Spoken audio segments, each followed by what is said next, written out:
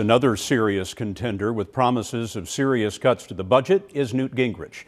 Dean Reynolds is with the former Speaker of the House. Dean? Scott, Newt Gingrich would cut the deficit primarily by unleashing and modernizing the U.S. economy. Mr. Speaker, what's your plan to reduce the federal deficit? To first create dramatic economic growth to put people back to work, because that's the biggest single step towards balancing the budget. Gingrich would also press for a balanced budget amendment, expand energy production, return some financial power to the states, giving governors more control over Medicaid, for example, modernize and shrink government, doing away with the Energy Department, reforming the EPA, and privatizing much of the Housing Department's holdings.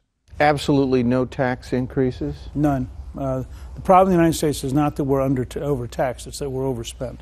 What about the theory that says austerity in a time of a sputtering economy is the wrong way to go? I agree with that. My goal is to create massive economic growth. You can't sustain austerity in a free society.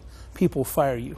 They won't take the pain. They're not going to voluntarily let elected officials cause pain. It's going to be a great week. The economic growth and prosperity he envisions would, he says, remove any pain from spending cuts. But critics are doubtful about that, Scott. They say that fewer regulations could spur some productivity, but they also say that to really reduce the deficit, you would have to include some combination of spending cuts and tax increases. Dean, thanks very much.